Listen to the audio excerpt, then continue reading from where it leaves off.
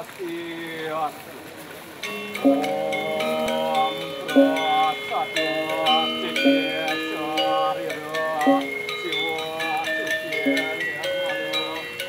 is the day that the students, parents, and teachers of Green School Bali have been waiting for.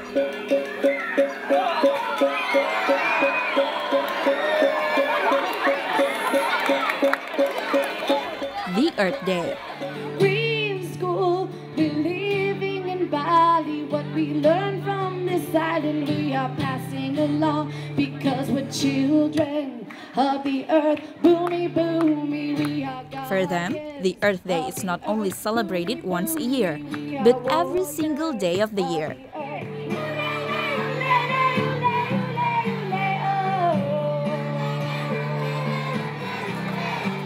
The location of this school is far from Bali's crowded tourism spots.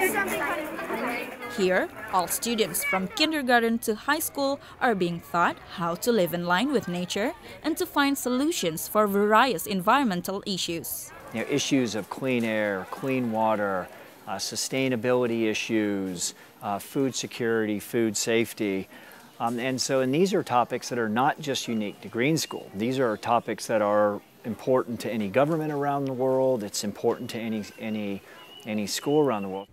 Green School Bali's general manager, Chris Thompson, explained that teaching methods in his school is totally different than any other public or private schools. They're just not reading about things in a book at a theoretical level. It's much more visceral and much more real. By experiencing it. Yeah, I mean, it's a given. Experiential learning is absolutely the best way to learn. So much of the learning around the world is built around teaching for the test, and it's about giving children information and just filling their head. This school still teaches the same subjects like any other schools, such as Indonesian language, science, and also social studies. But there are some special subjects on environment, as taught by Glenn Schickering, one of the teachers for middle and high school level. What subjects do you teach here? I teach global awareness. What is it about? So global awareness, we focus on global issues around the world, and then look at their solutions. Where in the world is this particular problem, safe water access or deforestation, the biggest problem, and what are some of the solutions out there? One of the tasks in Glenn's class is to bring a bucket filled with water, which brings the students to understand how some people in other parts of the world is lacking clean water. Can you explain about that? Sure. About 1 billion people around the world who don't have access to safe drinking water. And so as part of the challenge, what we did is to really be hands-on and really understand that. We decided we were going to use a 4-liter jug to carry with us every day. Every day. For how long? Well, the challenge was to do it for up to 10 days. 10 days? Up to 15. And so we could only get our water from one particular source here on campus, so it's safe drinking water. And we had to use this jug to wash our hands, to brush our teeth, for all our drinking water, and then we could fill it up as much as we wanted. We weren't trying to deprive us of drinking water. But then you had to walk back up to fill it up, and you had to carry it around and use it to Mandy when you got home that night. Oh, so that's the only source of water they have all day? Correct. So, and I would say we had 25 students in the class, and I think about 15 of them made it the whole 10 days. Learning by experience is conducted through various activities within or outside the classroom, like these students in the yard.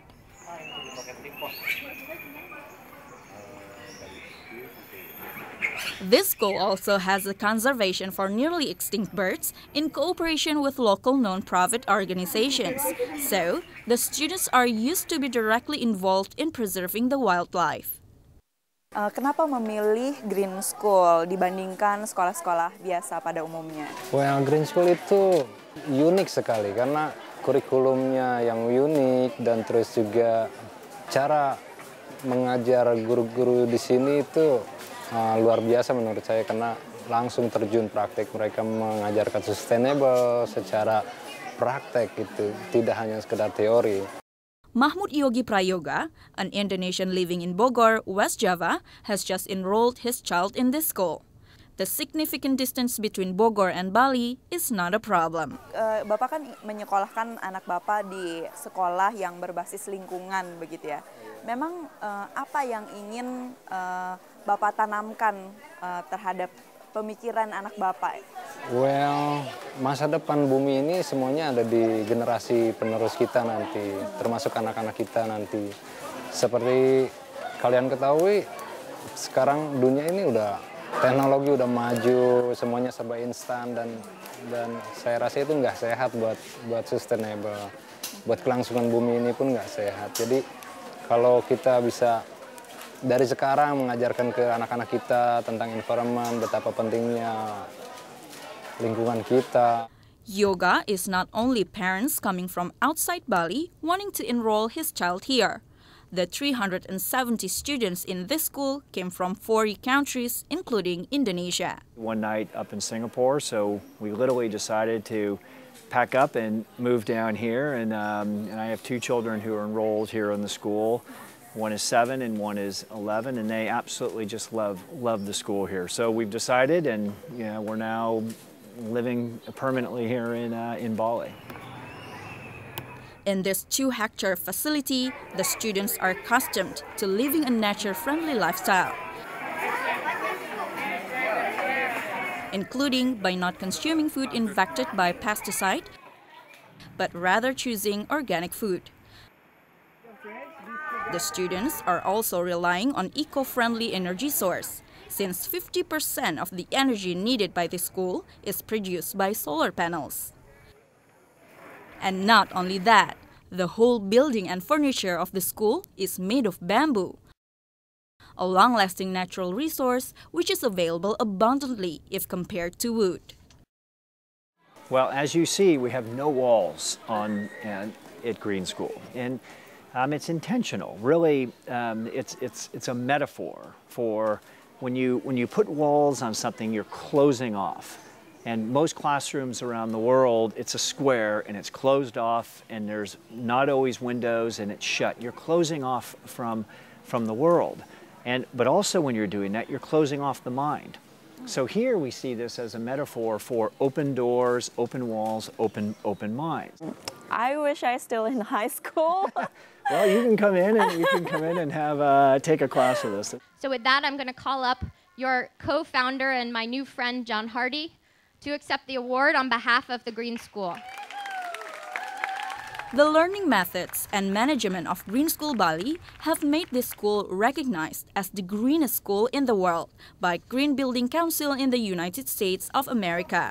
But that title didn't make these two students, Melati and Isabel, easily satisfied. Kita bekerja bersama dengan anak-anak lokal dan internasional di Bali dan coba melarang tas plastik di Pulau Bali. They want to spread the same concern over environment to the world. In just 11 and 12 years old, both of them have managed to make a campaign signed by over 50,000 people, which carries the goal of relieving Bali from plastic waste in 2015.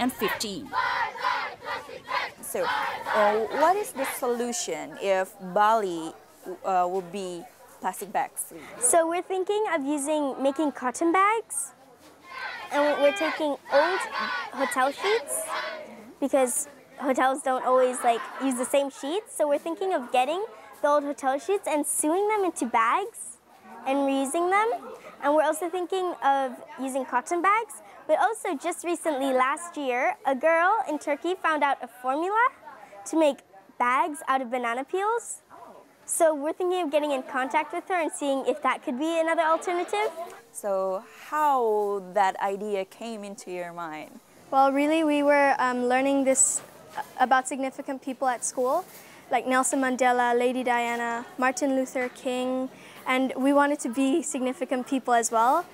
And so we started now, because we didn't want to wait till we were old and stuff, so we started now. Okay. So at grade 7 and grade 6, you learn all about this. Yeah. In Indonesia, it's not only Green School Bali which have developed the concept of environmental-based studies. These schools are growing in numbers, as explained by the spokesperson from the Ministry of Education and Culture, Ibnu Hamad.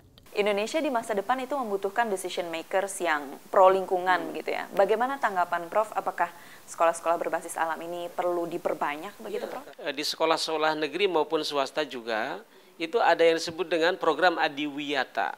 Dalam program Adiwiyata itu ada kurikulumnya, ada penciptaan lingkungan yang berwawasan lingkungan, ada melibatkan partisipasi sivitas akademika, di situ ada guru, karyawan, murid ikut mengelola, dan aspek penilaian.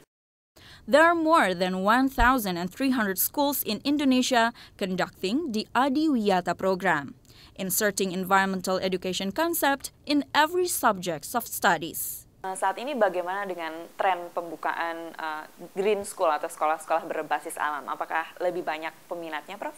Trennya semakin meningkat. Ini kenapa, Mbak Val? Karena tidak lepas dari kampanye penyadaran lingkungan dari berbagai pihak. Tentu saja core-nya ada di Kementerian Lingkungan Hidup.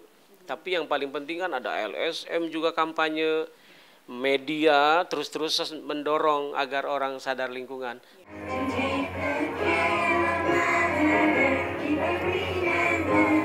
Schools like Green School Bali have not thought the environmental preservation concept because of its rising trend, but they intend to create a new awareness and creating the leaders of the future.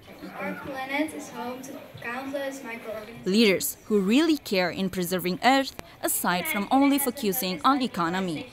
What kind of individuals Green School try to develop here? And at some point down the line, 5, 10, 15, 20 years, they're going to be sitting in a place where they're going to be making a moral or an ethical decision. Yes. You know, do we cut down this rainforest in Indonesia to be raising profit margins? Do we start this new development because it raises our profit margins? There's going to be something, no matter what company that they're in, and hopefully what they'll do, a little voice inside their head is going to say, this isn't right. It's not right. And they'll raise their hand and say, you know what? I think we should lose the profit margin on that business right now, and let's do what's right.